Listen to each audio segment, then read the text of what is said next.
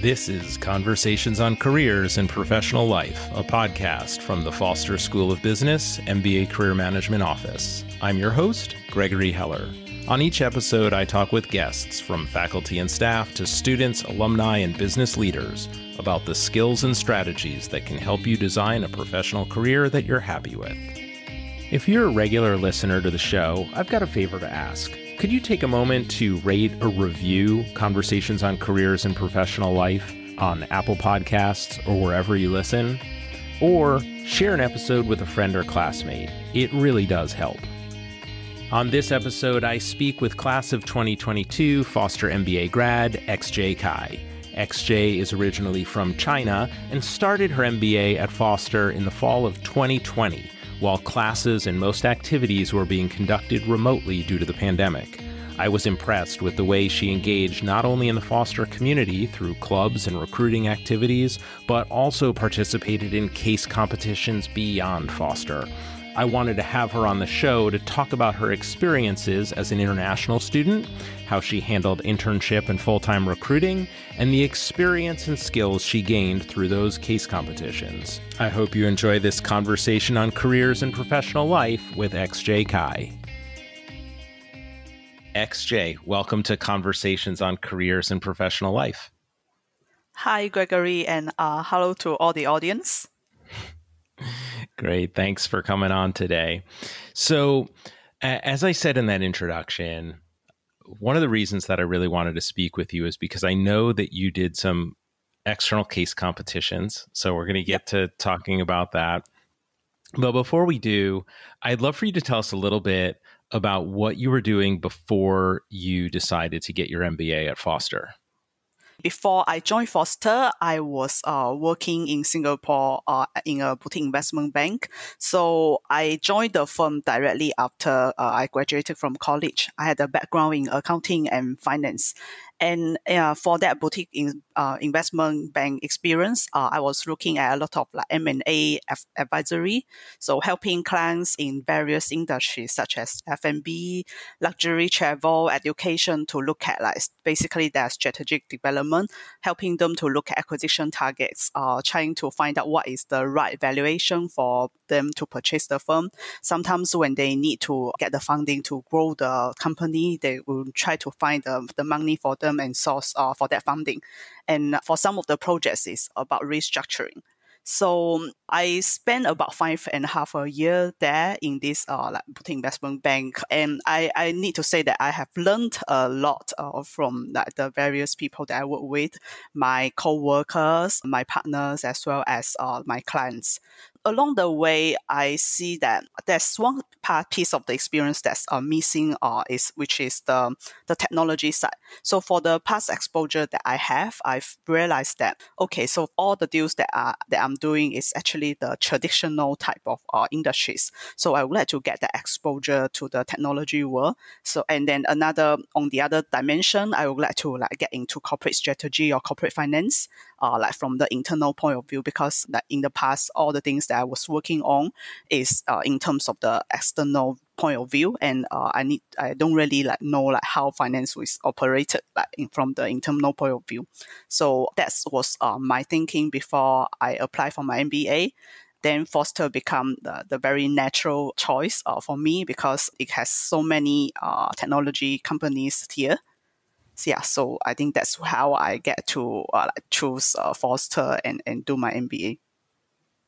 All right. I think it's important to note that you came to Foster in the fall of 2020 when things were pretty locked down and a lot of classes, meetings, everything was remote at the beginning there because of the COVID pandemic.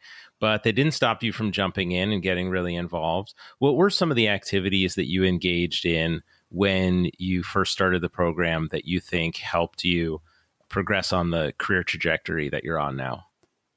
I believe that there are a couple of things. I know that we are going to talk about all the case competitions later on, but I believe that what really helps me to like being in that virtual environment yet trying to progress with the career change. I think one of it was like the interactions with the school's career management program.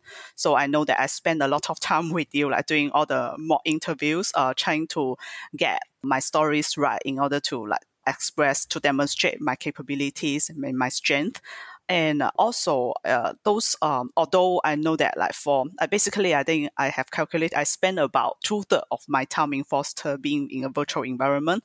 However, I believe that the school has the career management team has arranged a lot of very meaningful activity in terms of like meeting the different companies, those info sections that talks about how's the career path in a particular company like. Even for some of them, is helping us to prepare for the job interviews. So I would say that I signed up for a lot of those sections during the pandemic while we are in the virtual section. And I think being that in that virtual environment eliminate that hesitation for you to choose which one should I go to, because I can just join two consecutively, although like one may have a headquarter in the East Coast, the other may have a headquarter in Seattle. So those very helpful. I think that's one layer of it. Another layer of it, I will say that is those involvement with all the clubs and activities that Foster has. So for my first year, there are two clubs that I spend a lot of time with. One of it is the Foster Consulting Society. So that's the place where I take a lot of mock interview practices with the second years as well as my classmates. So through those practices, I think I learned how to articulate my thoughts better, and being able to structure my thoughts and deliver some thinking while I practice for the interviews for consulting. And the other club that I have involvement in was the Finance Society. So what we have done there is to look at a lot of corporate finance roles across different industries and explore how the different cultures are like in different companies. So say that these two are like on top of the academic, those are the two places that I spend most time in my first year.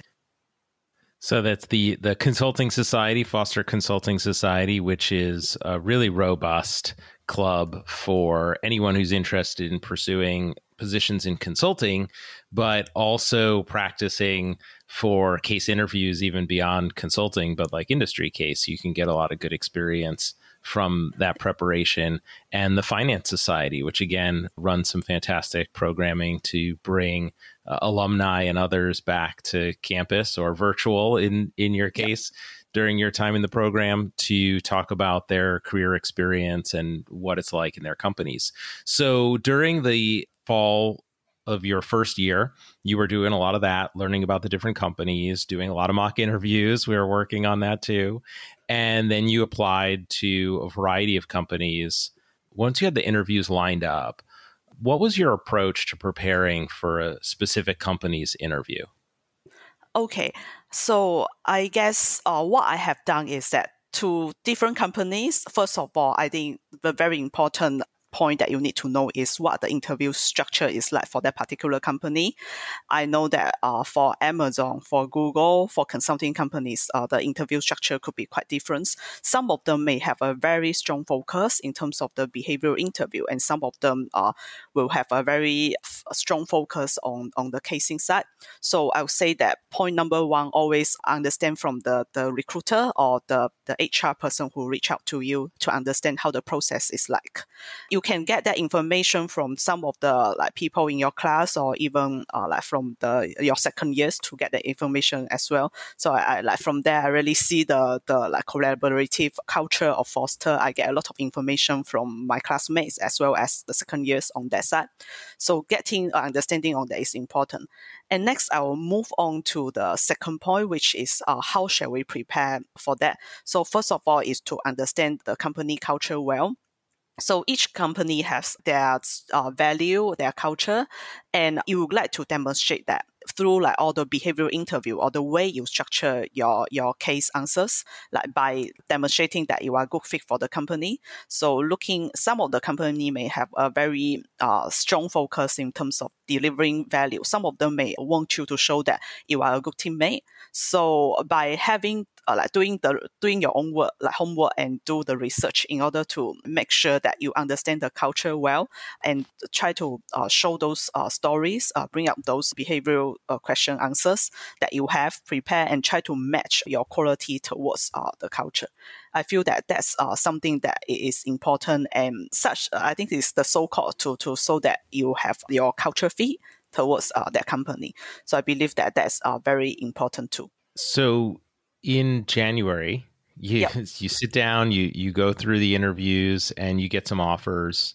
Yep. How'd you decide? And tell us where you interned and what your role was, and what Yep. factored into your decision on accepting that offer. Okay, sure. So back in January, I believe that for me, I didn't really receive tons of like interview invites. So I think I received like about 4 or 5. Some of them I advanced to the final round and didn't really get into it. So for me, my internship was with Amazon. In particular, I was with the operations finance team. I was trying to I keep it high level. So because I was looking at their methodology, like basically their I think there is called middle mile logistic assets, and try to try to improve the model that they have in order whenever they do their investments. So the reason for me to make a decision to join Amazon as an intern is that, first of all, I know that in a lot of like technology company, data is something that is the new trend. So basically, I know that for Amazon's internship, that I'll have a lot of opportunity to basically to use data to help me to come up with a recommendation.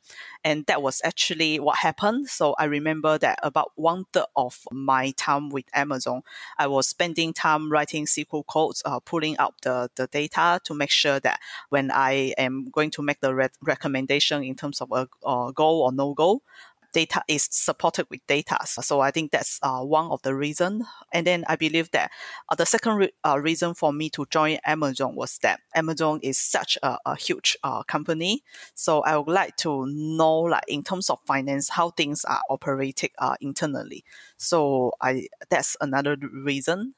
I would need to say that, like for Amazon, I for my year we don't really have that option to choose like which is the particular function or pillar that you will get into. So we don't really have a lot of clarity on that. But being the nature of it being a big company and being very data driven was the two main reasons for me to choose Amazon. But you're not working at Amazon now, you're working at Google. So what was Yep. the decision? What factored into your decision making around re-recruiting and ultimately going to Google? Yep. So for me, I feel that I have this desire to get into the real technology world very badly. Like that was the goal when I decided to pursue my MBA. So for Google, I know because like for Amazon, it was for the FLDP, the Finance Leadership Development Program. It was a rotational program. So I know that I'm going to spend some time rotating in different areas. So maybe like some of them are like in operations, some of them with the cloud business, AWS, or some with others. And I may be like ultimately, I know that I would like to end with somewhere that is more technology driven. When I got the offer from Google and talked to the recruiter, basically they told me that I will know, like I get to choose which function that I get into, like from day one. So I know that cloud is something that I would like to explore more, like in the future. So given that clarity, that was one of the main reasons that I decided to go with Google instead of Amazon. Yeah. All right. So is the opportunity to really choose the position that you would be in and the sort of line of business that you'd be working on? Yes, yeah, definitely. And I believe that I'm someone who like to like go really deep into like the like fundamental of things. So I know that 3 years is not a short period. So I would like to like spend these 3 years directly after MBA looking at something that I would like to pursue in the long term. Yeah. All right. So let's take a step back. I mentioned your involvement in external case competitions where Yep. you had a lot of success. Tell us about those case competitions, when they took place during your program, and how you think they might have helped or influenced you in your career search. Yep, no problem. So I think I have joined about 5 or 6 case competitions in my first year. And I will list a couple to and talk about like how they have influenced my time in Foster. So the first one that I would like to talk about is the AT&T Xiajin finance competition. So it was the first time when they organized a case competition that is finance driven, and they only allow female participants. So what they have done is that they randomly group all the participants into groups of 4, and you will get to interact with students that are from other grad schools. So I believe that from that experience, I basically, because it's a very finance-driven competition, so I get to practice what I have learned from the those core classes that we have in accounting and finance to do the financial model, and also is how things are going to incorporate. So basically for that competition, we were asked to look at some of the strategies for AT&T in the mix of the pandemic, as well as how do they face the competition, how do they want to come up with strategy to make sure that they stay competitive. So how do we reflect that strategy that we come up with in the financial model was what I have learned, like on the technical side or on the knowledge side. But I think in the meantime, it was also a very good experience for me to work with completely new people, because of I remember for my team we have students. The other students was my classmate, and the other 2 was from the another 2 schools in the West Coast. So we learned how to collaborate together, because at that time I remember one of the students was still studying in from Asia. So because of that, there's a huge time difference. So I believe that all these practices in terms of how do we collaborate across different time zones, as well as how do we communicate well to assign the workload and all that, is a good preview for working in a global companies as what I'm doing right now. So I think that's one of the case competition that I remember well. Another case competition. And you took first place. You didn't just compete in it, right? You won the case competition. Yeah. Right. Yes. Yeah. And yeah, thanks. Yeah. So the other field that I have take part in, I feel that is also very interesting. So I remember I take part in the small case challenge case competition, and basically that for that case competition, we were matched to a very small business in California to help a black-owned restaurant to help them improve their revenue and make sure that they survive through the pandemic. Another case competition we have participated in was called Ace the Case competition. So for that competition, we were asked to help a 3D printing manufacturer in Mexico, also to help them to survive, make sure that they maintain their top line to survive through the pandemic. So for these 2 business, I think I truly understand is what we say how do you deal with ambiguity, and also how do you survive through all sorts of hardships. So I remember that we are given this case, we were given the opportunity to talk to business owners, ask them about how the financials of the companies are like, how much cash do they have in terms of trying to put monies into marketing, put some monies into future investments. And at that time you and your teammates are placed into that situation where you have very limited resources, but yet you need to think of different ways for the business to survive and eventually to get out of the hardship. So I believe that those are the real life struggles that a lot of entrepreneurs and the small and medium business owners are facing. And none of it we have a straight textbook answer to that. And I think those are the experience that are unlike the case studies that we have during the class, where we learn from other people's experience. That's the experience where we really face the real life situation.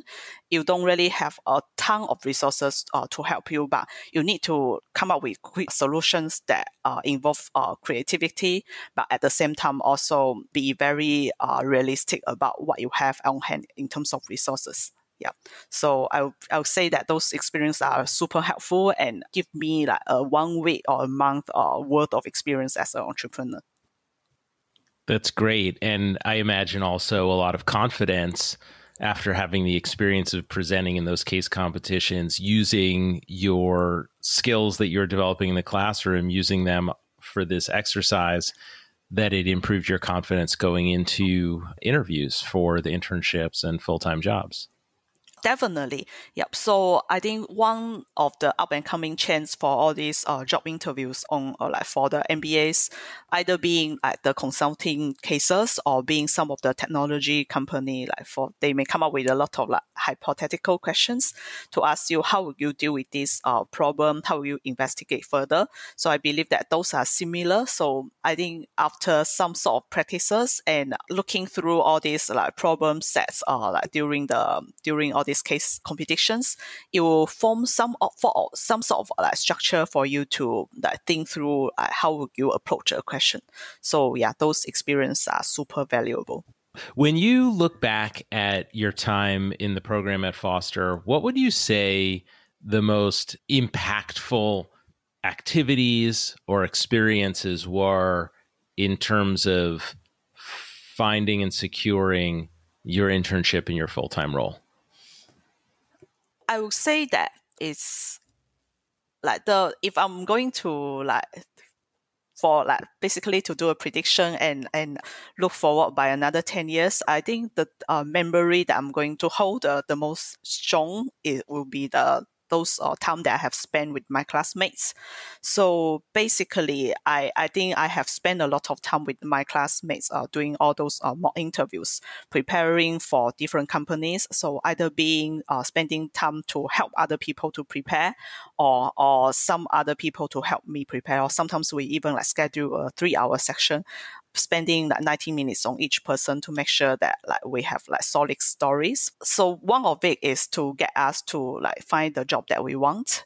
And so basically what we have done is that we listen carefully to each other's story, trying to come up with the follow-up question, trying to see like which are the details that are missing, and trying to help each other to make sure that the storyline is there, but at the same time we convey the message clearly. So I think that's the primary goal at that time for us to say that yes, yeah, we would like to help each other to secure the internship. But I think the more meaningful point to me is that through this whole process, actually you learn a lot about each other. So one of it is about each other's experiences. So I remember talking to my classmates who are from the construction internship. I listened to her stories about like different stories that she has encountered in the construction world. I remember listening to another classmate story in digital marketing. So that's something that is totally different exposure that I have in the past. So I think I get to learn a lot of things about their past experience, the industry that they were in, but at the same time, how all these classmates are dealing with difficult situations, dealing with ambiguity. So I believe that this is actually a very good learning experience for me to get to know what are out there in the world instead of like knowing only like financial models and doing all different forecasts. Yeah.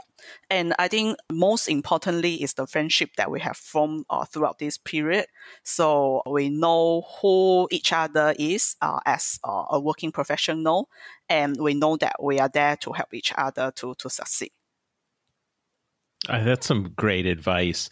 You know, I think there's a tendency to sometimes align yourself with people who have a similar background and similar goals. But what I hear you saying is that having spent a lot of time with classmates who had very different background experiences and perhaps very different professional goals, you got to have some insight into different aspects of business that were not familiar to you, and that you found that to be really rewarding and helpful.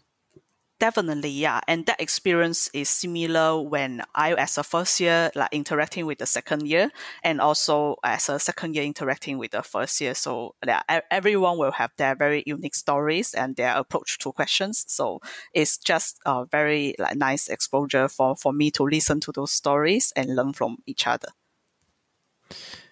Would you have any particular advice to international students based on your experience who might be just starting the program or entering their second year on how to approach the career search and preparing for it? Definitely. So obviously all of us know that like we face a lot more restrictions when we are applying for jobs. Like for me, I remember for my first year, I have like received a lot of rejection letters, and some of the recruiter actually reached out to me to ask for my background. But after a while, everything stops, and when you follow up, I find out that it's because of the visa status that they stop the process. So I would say that in order to counter that, first of all, try to submit as many applications as possible. So like for me, I think I'm quite a pragmatic person. So what I have done, I feel that this is the statistics game. So do your research well to understand which are the companies that like supports the work visa for international students, and put a stronger focus on those companies. But in the meanwhile, don't hesitate to reach out to the smaller company, but because sometimes those companies are also like provide sponsorship. So I think that's number one in terms of application. Number two, I think, is to prepare for the interview.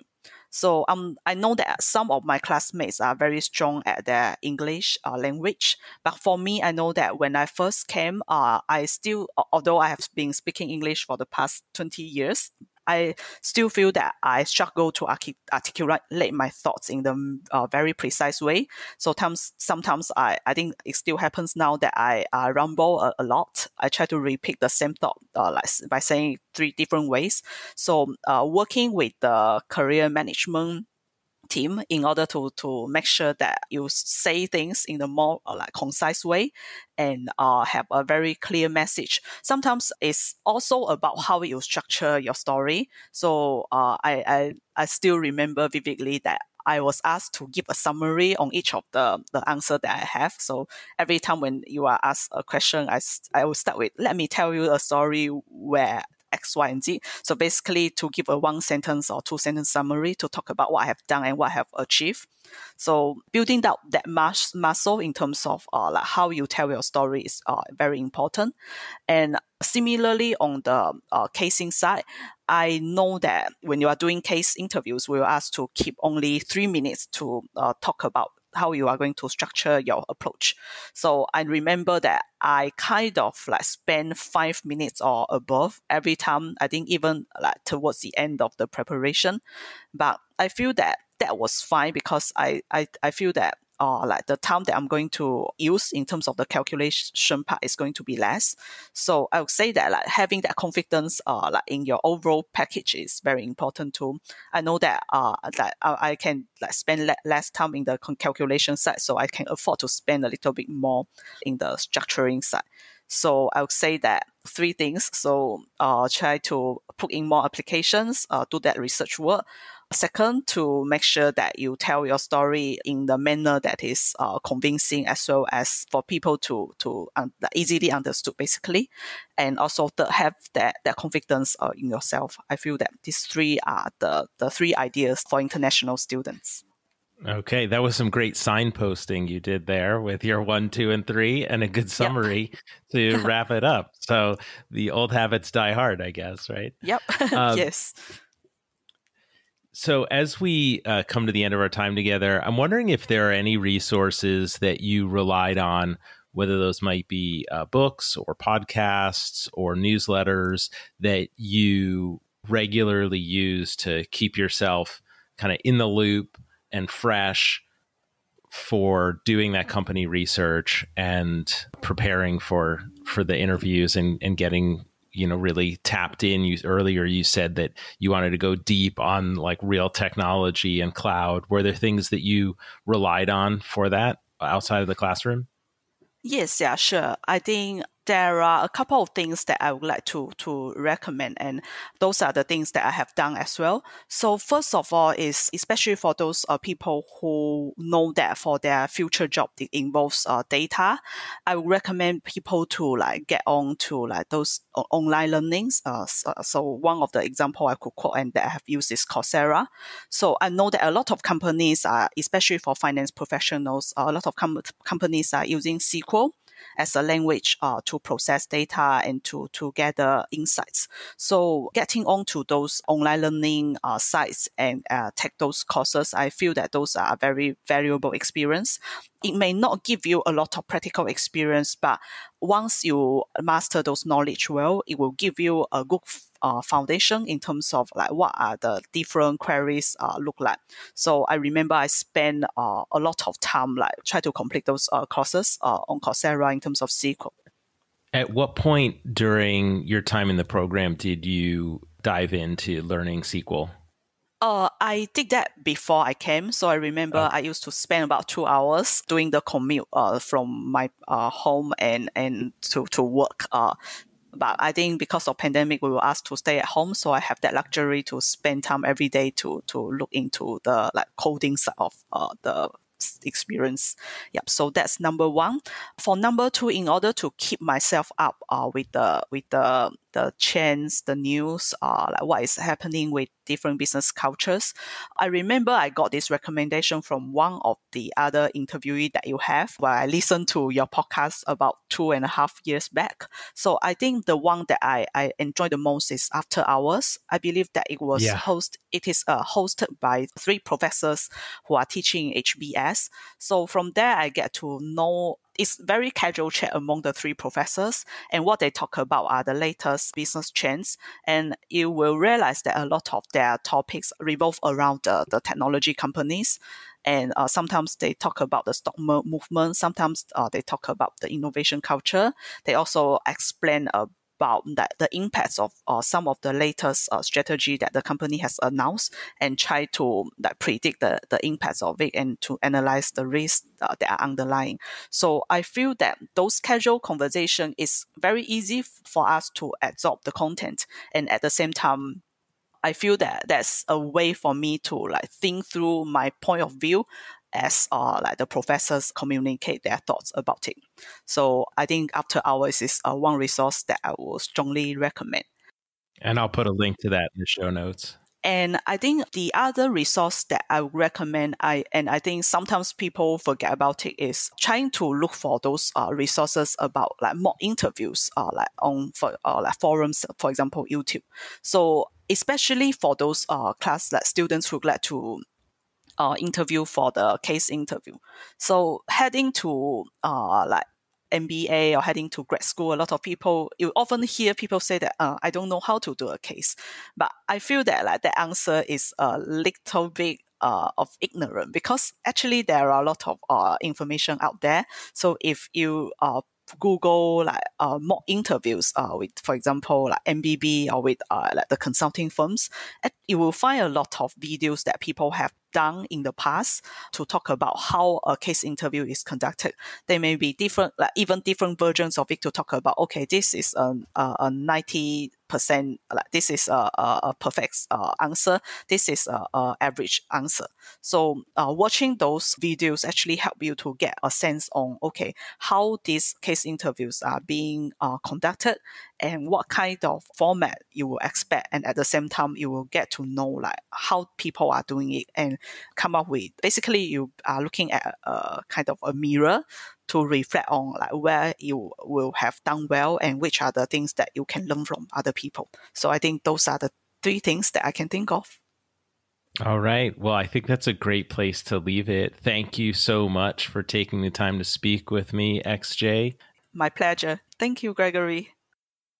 We heard XJ talk about the collaboration, teamwork, and cross-cultural skills that the case competitions helped her develop during the MBA. She also called attention to some of the additional challenges that international students face when recruiting due to visa sponsorship requirements. 2 sites that students can use to identify companies that have sponsored employees for H-1B visas in the past are myvisajobs.com and h1bgrader.com. I'll put links in the show notes. I want to add one clarification to what XJ said about recruiting being a numbers game. Yes, it's important to apply to opportunities, and generally speaking, the more applications you submit, the more interviews you're likely to get. But here's the caveat. If those applications aren't focused on an industry or role, or an industry role combination, the networking, informational interviews, and interview prep become harder because every interview requires its own specialized research and preparation. If you're focused on finance roles in a large tech company, or even more specifically, cloud computing companies, the research, networking, and preparation for behavioral interviews will apply to many of the interviews. If instead you're applying to different functional roles in different industries, you'll have more work to do to tailor your story and your behavioral interview answers to these different roles and industries. Enthusiasm and authenticity are critically important in interviews, and that's hard to convey if you're not focused. Thank you for listening to Conversations on Careers and Professional Life. If you enjoyed this episode, please consider sharing it with a friend or classmate. Help others find the show by leaving a rating or review on Apple Podcasts or wherever you listen. Conversations on Careers and Professional Life is produced by me, Gregory Heller, with support from the Foster School of Business, Office of MBA Career Management. Learn more about the show, find show notes and past episodes, and get in touch with me at conversationsoncareers.com.